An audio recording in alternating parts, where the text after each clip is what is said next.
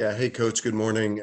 I was hoping for an overall health update on the team on Xavier, Jordan, and Logan, and specifically on Xavier. Is he far enough along in his rehab now that you are comfortable that he's going to be back at some point this season?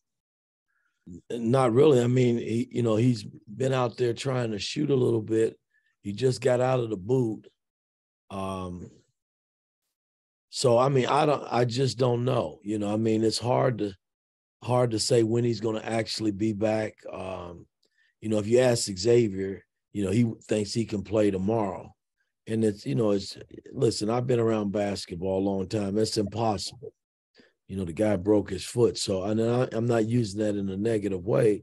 I wish he could play tomorrow, but I don't know. I mean, at this point, I'm just trying to deal with the guys that are in uniform.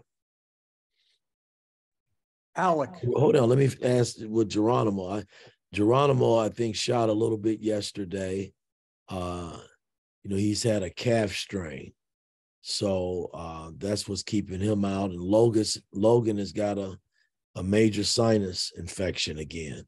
So, I've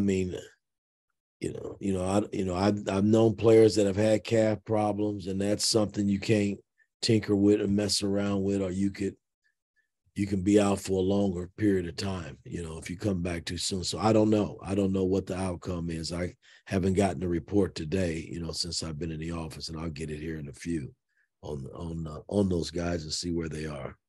Thank you. Alec. Hey, Coach. Obviously, looking at Purdue, that offense revolves around a guy like Zach Edey, but what impresses you most about their backcourt, starting two freshmen and kind of the job that they've done up to this point in the season? They've done a tremendous job. I mean, what can you say? You got playing with two freshmen and a big guy in the middle. That says a lot. Matt has done a great job with his ball club. They say you can't win with freshmen, a lot of times in college basketball, but they're proving that, they belong, and they're in a system that fits them, and they're playing well. Todd Golden. Hey, Mike. When it comes to a player as influential as Edey is with Purdue, how risky is it to get too caught up in, changing your own principles to try to account for him? How do you kind of strike that balance when you have a player like that? Well, it's tough. I've coming out of the NBA, I've been around, dominant centers, and a la Akeem Olajuwon. Now, he's not Akeem, but, you get so in tune to, just stopping him. But, they got other supporting pieces around Edey that's played well this year.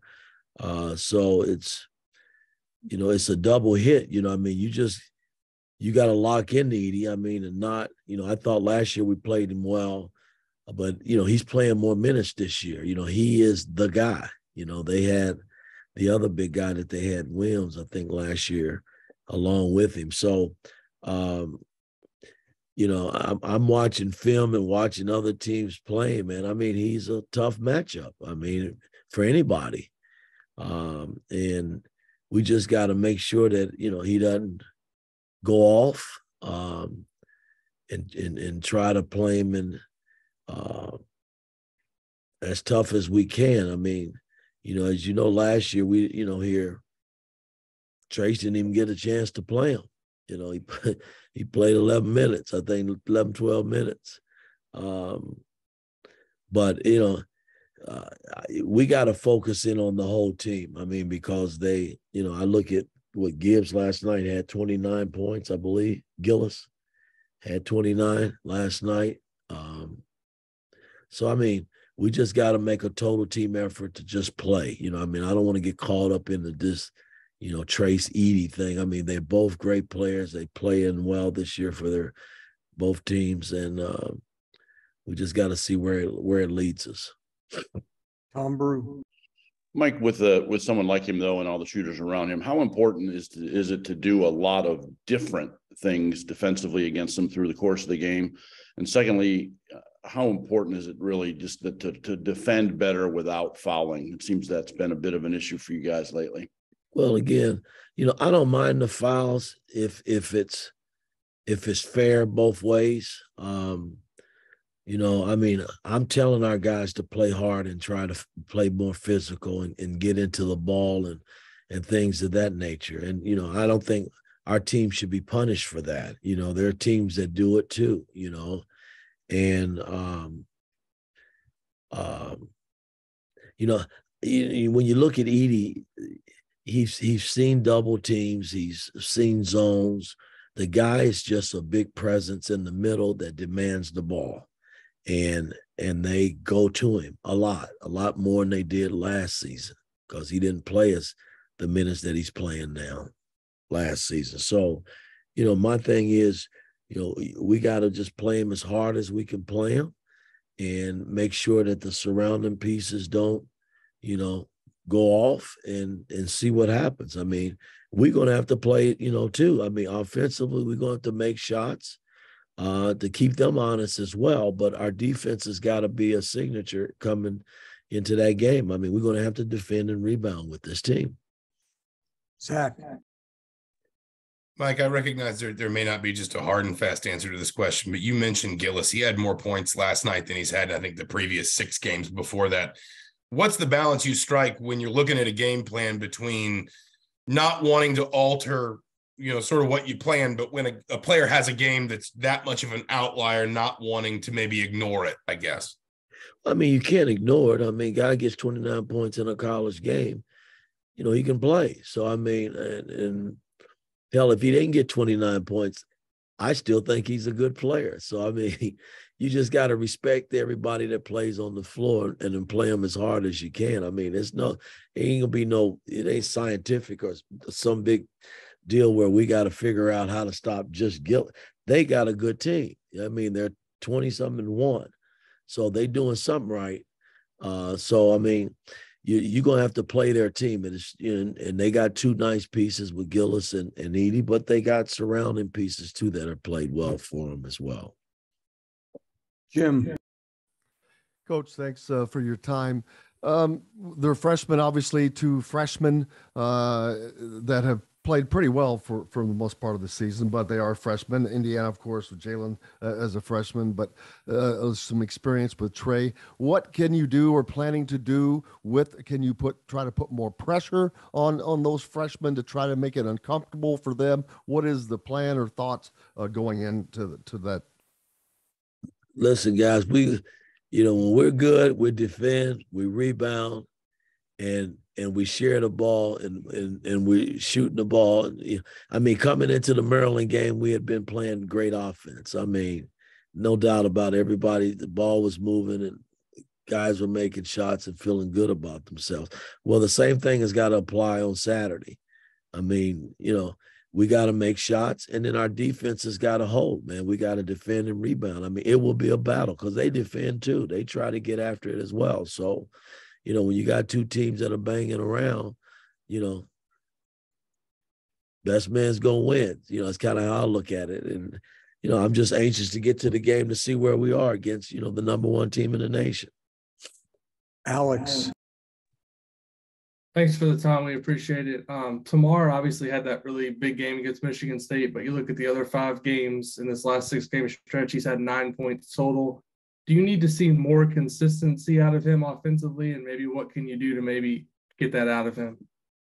Well, it's not like he's not playing the minutes. We just got to get him in a good place, mentally, because he can make shots.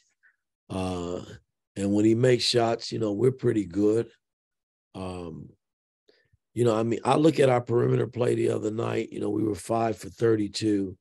And that's, you're lucky to even be in the game. I mean, obviously our defense was okay. You hold them to 30 and 20-something from the 3. That's why you were in the game. But, it's hard to beat teams when you go 5 for 32 with your perimeter play. So, and our perimeter play has been pretty good as of late. The 5-game winning streak, everybody was, pitching in and doing their part. And that's how it's got to be, you know, the rest of the way if we're going to continue to win games. Tyler. Hey, Coach. Hope you're doing well. Obviously, growing up in Indiana, do you just have any favorite memories of the IU-Purdue rivalry or things that stick out watching it when you were growing up? Well, again, I mean, you know, it's just been it's the biggest game in the state of Indiana. You know, I was recruited by Purdue and had a visit set to go to Purdue, and I canceled it right at the last minute. Based on my conversation with Coach Knight, because I'd already committed. You know, I hadn't been anywhere, so I was just going to take me a trip, and didn't make the trip, and glad I didn't, you know, because Indiana is home for me and where I always wanted to go. But the rivalry is just what it is, man. I mean, you know, they have their fan base and we have our fan base, and you know, the games have been pretty competitive. I know last year both games were very, very competitive games. And I can't help but think, you know, Saturday's going to be a competitive game as well when we go up to Purdue. Last question, Tom. Mike, you spent 40 years in the NBA, and I always shake my head when I listen to people talk about how there's no place in the league for a guy like Zach Edey's skills and no place in the league for a guy with Trace's skills. When you look at those two guys, you see what you see, especially what they've both done this year. Those are professional players in your mind, aren't they? Without a doubt. I mean, you know, I look at our guy in Trace Jackson. I mean, he rebounds, he blocks shots, he defends, he finishes at the rim, he runs the floor, he passes the ball. I mean, what part of basketball, you know, as a coach, you know, you can use all those things on a basketball floor. You know, that's what's amazing to me. And here's, you know, Big Edey. Edey gets up and down the floor. He might not be as mobile as some bigs, but he's mobile enough to do what he's doing. And he's a load down low, you know. So this thing of big men, you know, can't play in the NBA or don't have is crazy. I mean, somebody's going to take a shot at both of these players, and they're going to be happy as hell when they get them because, you know, I don't know what Edey does, but I got to think he's a good young man and he works hard, and our guy does the same thing. So, I mean, you're getting quality people, you know, you just got to teach them the NBA game once they get at that level, you know, because it is another jump, and you definitely is faster. You know, you got to figure out things once you get at that level. But I think both of them are capable of playing in the league, and they deserve to be in the NBA because they're good enough. All right, Coach. Thank you very much.